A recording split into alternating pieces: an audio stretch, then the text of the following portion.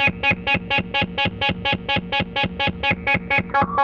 right, it's Jonathan with Pedals and Effects, back with Bobb Bruno. He brought his bass, this amazing Ibanez. I've never seen the like.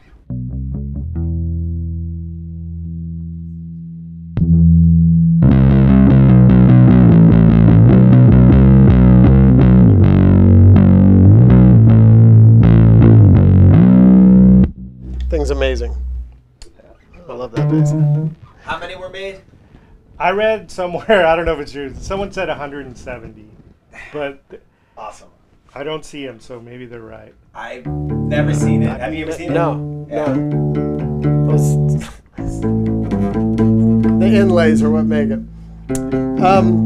So yeah, he brought his bass and his bass pedal board. Yep. And this amazing Korg, what is it? PME 40X. Right. From the glory days of the multi-effects unit. Yes. The plastic multi-effects unit. What is this? This is like, when did they make these? 90s? No, this is Or 80s? 80s. I have some musician magazines that had like print ads for it. Really? Yeah.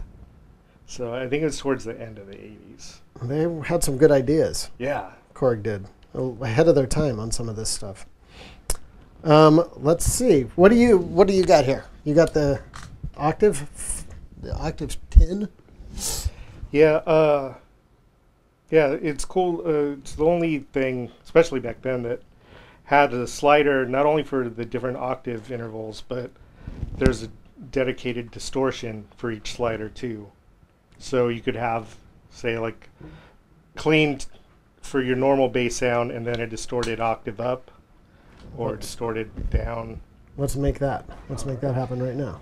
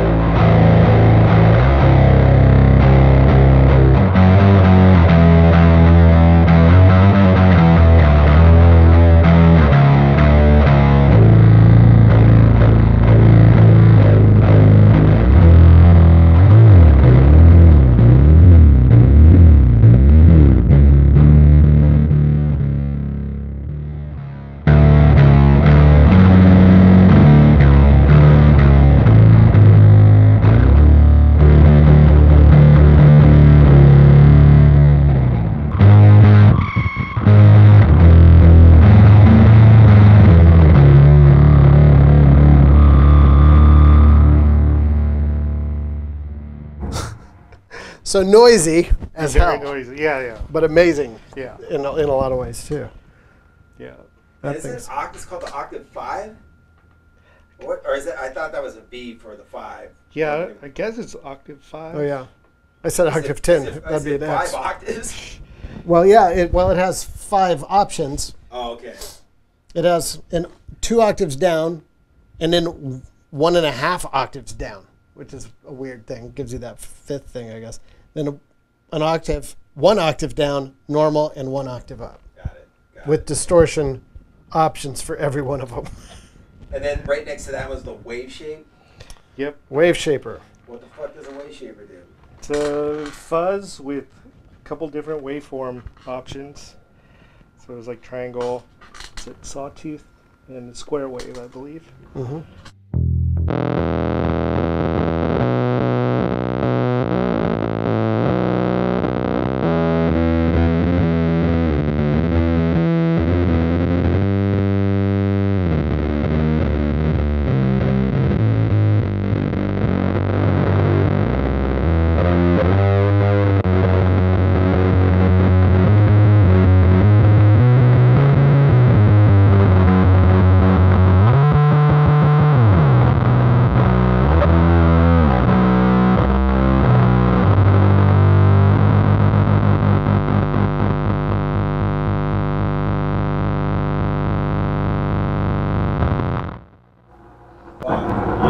That thing is. That thing's great. Like, I have one, but I don't have that monitor. you have. That's the one when I look, they're always like 250, 350 for the. Yeah, that's probably the rarest one. It's between this one and Distortion Wah. Although Wave Shaper is the hardest to find. Yeah. Oh, I gotta get that one. I gotta get the octave one too, though. And then the digital delay is just a good digital delay, but it has a sample. It has a hold function. Yeah, right. So you can do like. And then.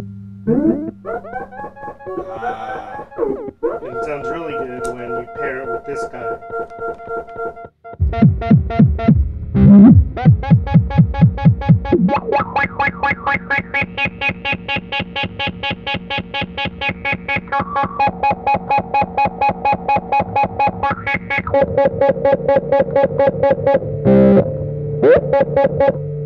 And then the distortion wah, so is it an envelope?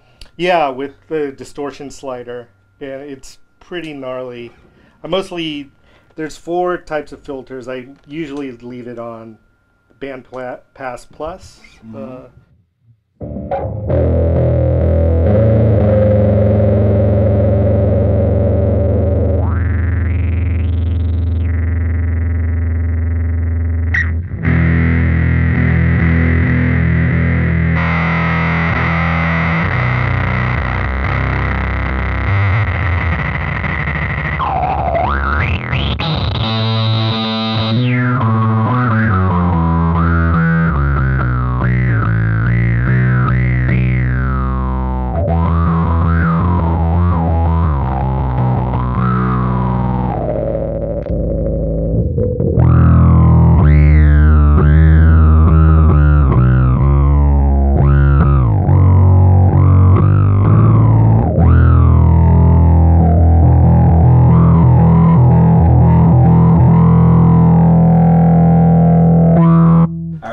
Shopping to do. I gotta get the story. Right. I don't even know now. I'm not even sure which one I would actually go for. I mean, definitely the Wave Shaper, but I think I'd get the Distortion Wah then, because those combos that you had going were fucking rad. Yeah, I mean, this thing sounds great, especially if you have a fuzz or distortion before and after. It's just like pure insanity. Like, there's one track I did in one band where I might have run the whole mix through that combo, and it's just like I've never gotten to achieve that level of insane noise. Right. Like, that was the pinnacle for me. Oh, that's awesome. Thank you, Korg, and your plastic 80s boxes. So you got this pedal board, and again, this is for bass, right? Okay. I only use this for bass. The first thing is this Vox trike, which don't see anybody else using it. Not yet. But it's awesome. It's so you can do octave up, octave down, or both, and it's a fuzz pedal. So for the record, I was doubling a lot of the bass stuff with Moog, and this kind of achieves that for me. So.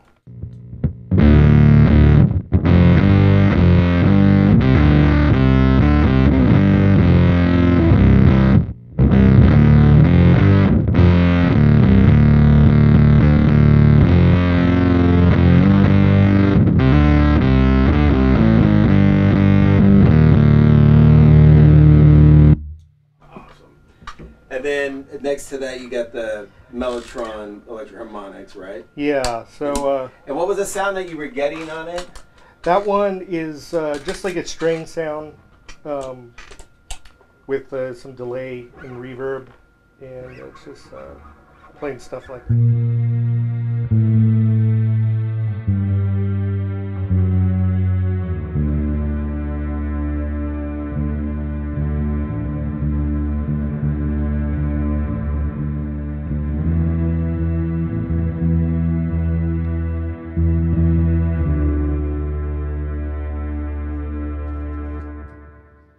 Stonehenge. Yeah, totally, yeah.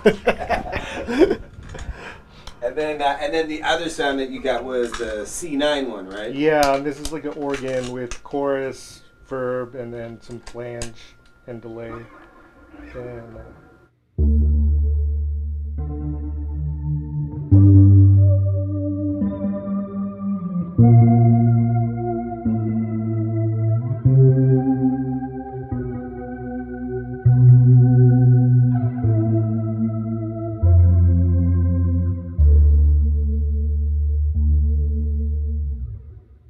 And the thing I love about that sound is that it doesn't. I don't hear organ. I mean, you could if you listen for it, but you're not thinking, "Oh shit, he's got the organ pedal on." You know what I mean? Right. And that's what I love about how you used it. Thanks. Yeah, the song that I'm trying to fill in for is really super minimal, and it was just like two bare, and so on the record there's like Rhodes and some synthesizer, so I just tried to find something that kind of got the vibe of both of those things without playing specifically either of those things. And so then you also got the new chorus by Boss. Do you like it? Yeah, I love it. I was using, and on the record I used, actually it was the Dimension D, right? The pedal version, but I got nervous just taking it out of the house because they're harder to find now. Yeah. Yeah, but this thing sounds great.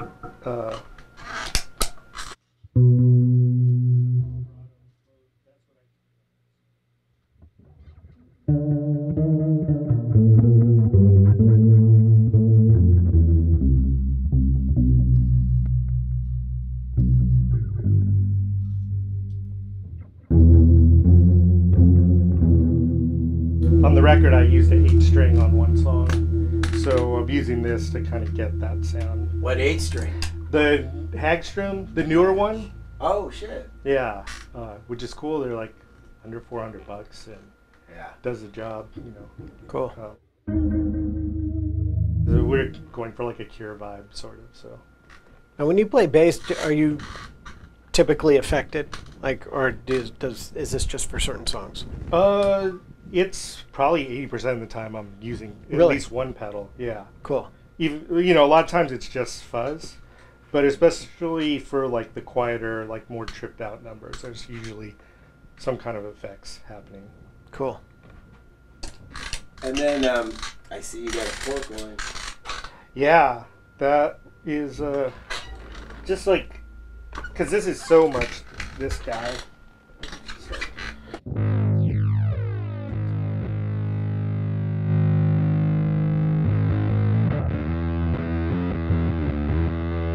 So if I want more mellow, it's just kind of.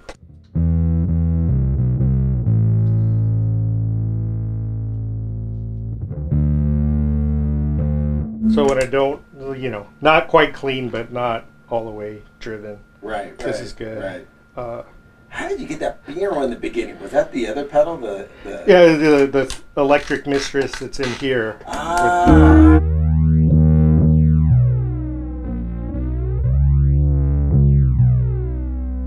Sounds awesome. Yeah, it does. Yeah, this flange is really good on here, especially with the bass. What is that? That's a multi, the Electron Monk's multi pedal, right? Yeah, so it has the Pog, the Electric Mistress, and a Holy Grail. That's handy. Yeah. I didn't want anything bigger than this, so that was the way to get all those things in one. Okay, and everybody wants to know what's up with that little white one. This is just like a clean boost. Kind of clean, it's a little dirty. But I was playing this bass a lot, and then I switched. Now I'm playing a Music Master, which is a lot quieter than this. So this kind of compensates, especially on clean stuff. But lately I've just been leaving it on all the time. And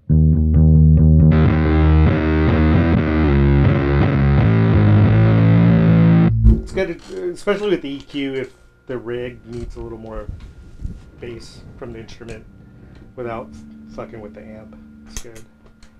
That's fucking crazy. And so how did you find out about it?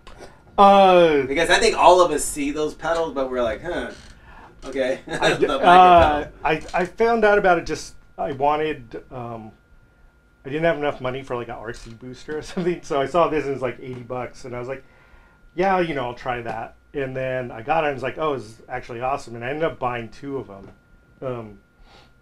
And I was using it in Best Coast for a long time on my board, and now I've been using it with bass. But yeah, the thing I was saying earlier is if you watch the AC/DC rig rundown, that's the only pedal in the rig is this white, more pure boost. I can't believe that's so insane. It's the greatest thing.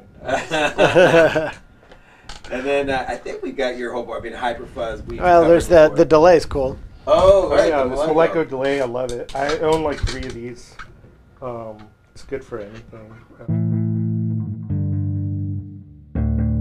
And those knobs on the top, right? Those are like Has filters? modulation. Oh, okay. So if you want, you can have like.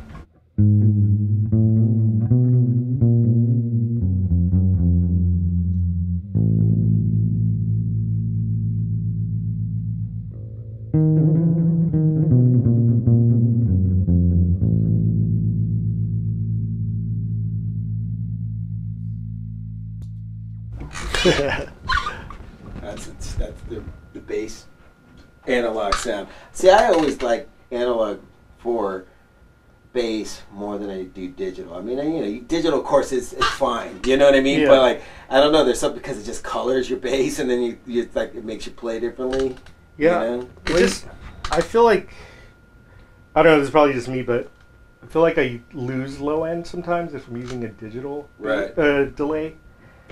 And I think the dirtiness of the analog, it just keeps the big sound of the bass in your tone. And sometimes you just want an additional thing to happen when you hit a pedal, and if it's just a delay, I mean that's cool. But that's why like a lot of the digital delay pedals that I like have filters in them, so you can do the tape saturation or whatever.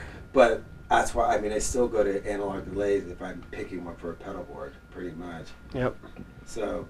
Unless it does something specific that you can't do with the analog delay. Right. But yeah.